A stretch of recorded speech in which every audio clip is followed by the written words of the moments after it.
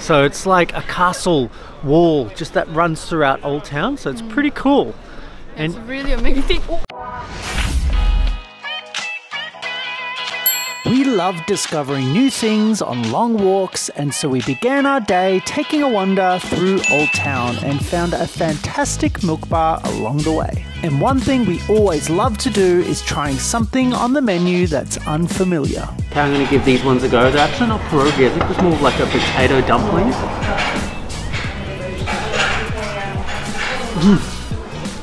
It's almost like mochi. Really yummy. It's like a savory mochi. Gnocchi? Gnocchi tasting? No, like mochi. Not like a gnocchi? Yeah, maybe like gnocchi, I don't know. Okay. Mochi. You don't know gnocchi? Yeah, but I've never really had it. Okay. So you're too obsessed with gnocchi. Hi, I'm Rachel from South Korea. I'm Nick from Australia. Make sure to subscribe to our channel to be a part of our travels around the world. Very quiet here, no music, nothing. Very bad, but very retro here. Like look at the tables there. I love it. How's the pierogi? It's yummy. This is the first time to try boiled pierogies. I can't decide which one I like, fried or boiled. Both are amazing.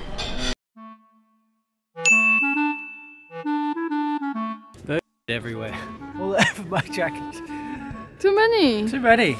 But lucky, it's my Uniqlo waterproof jacket.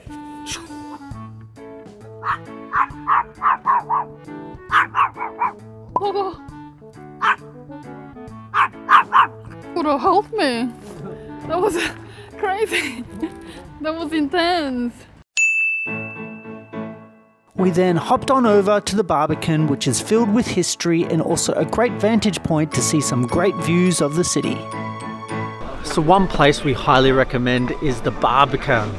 So it's like a castle wall just that runs throughout Old Town, so it's pretty cool.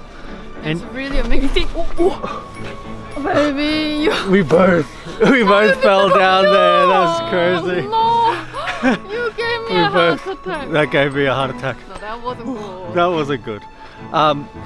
So it's a really cool wall that you can just kind of check out and walk along, taking the sights of Old Town. Oh, okay. That was too scary. That scared me. Here you see Rachel planning the perfect shot for our Instagram feed. The houses on the opposite side of the Barbican are just so colourful and pretty. It really is a perfect backdrop for photography or just for taking in some wonderful views while going on a walk. I was trying to get the best Instagram shot. I'll show you here. Oh no, I cannot risk my life. It was too scary. Don't get on these bricks. I mean, I thought these bricks can, I thought it's gonna be lower. Nah, it goes up. And you know, there's no way to get back. So I had to kind of jump up and it was too scary. The Barbican really has a fairy tale vibe as you take a wander around this massive structure. It's located right in the center of town, and another great thing is that there's no steep stairs or hill to climb, which is perfect for unfit people like us who struggle with steep climbs, probably due to us eating massive amounts of pierogi. You can also see some amazing art for sale. Here's a sneaky little peek at the paintings.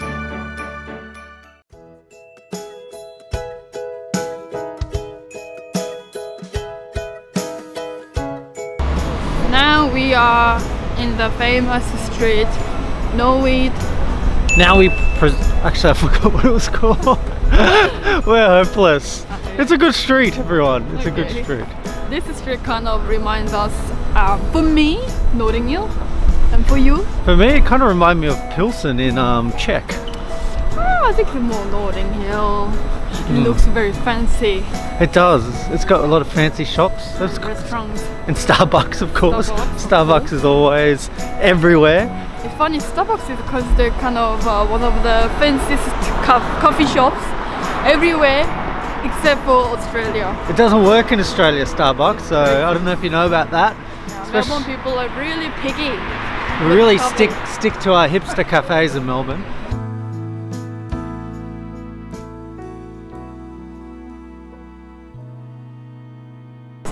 Is totally different to Old Town. Yeah, it's very different. It's actually really nice, and it's really straight, and it's really wide sidewalk, so it's really easy to walk down. Oh.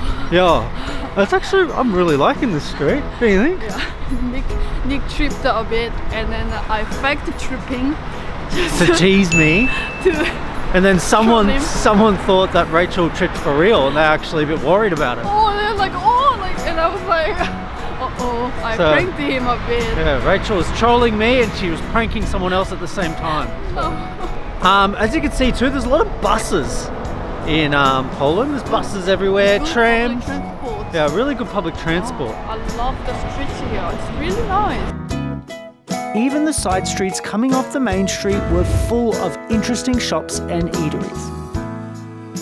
It seemingly never ends with endless amounts of restaurants, cafes and designer stores.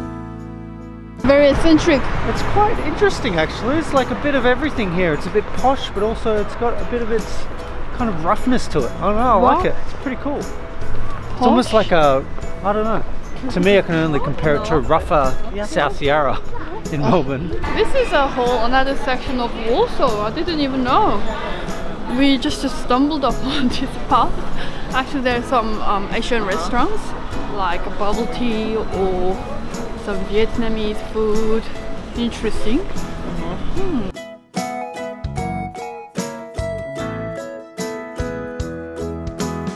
Really like how many cafes there are on this street, just off Nowy Swiat. There's a really cool street, bit of a laneway vibe, got a lot of coffee shops, a lot of big boutique stores too, so it's pretty cool. Definitely highly recommend walking down this street.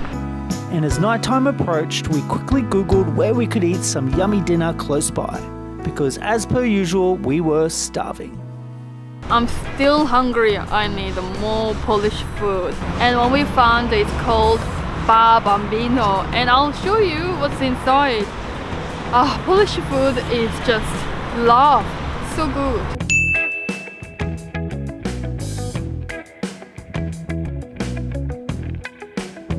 What are we having? Okay, we're having pierogi, and we also I think Rachel's having a soup. The cool thing about these milk bars is that you actually go up first, you pay, you choose your meals, and then you go up to another little section, give them the receipt, and then your meal gets served to you. You can sit down. It's pretty different. So how much was it? So this one ended up being 13.55 zloty. I really like milk bars. They're a really interesting, fun experience when you're here in Warsaw. I also got myself a kefir, and they have these things everywhere, and I love it because it's impossible almost to get in Australia. So I really love these fermented bacterial drinks. They're really good. Curious of the culture behind. Why is it so popular in Poland? It seems very popular. In fact, yogurt seems popular in Europe so far from what we've noticed. But yeah, really dig this. Pierogi seems so strange.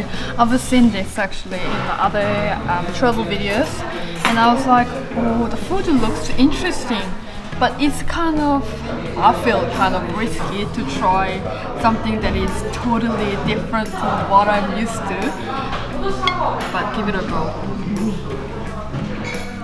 Already I can feel the sour food kind of, it's not bad at all.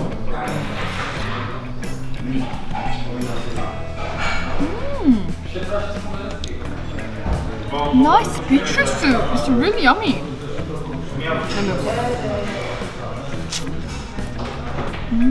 It's got pierogi. I don't know, for me pierogi always tastes a bit like tuna.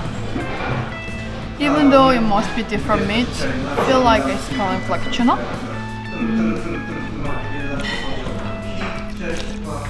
Surprisingly, beetroot and pierogi works.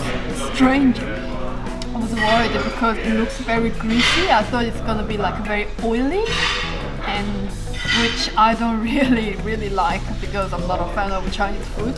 But so good. It's really yummy. It's just perfect amount of sourness, It looks like a red wine. Don't you think? Yeah, it looks like red wine. It's like a red wine, but just normal pure beetroot and nothing else. Nico-san. Okay, this is my third time in Poland trying pierogi. So I'm really wondering what it tastes like. They're quite big, probably the biggest ones I've had maybe.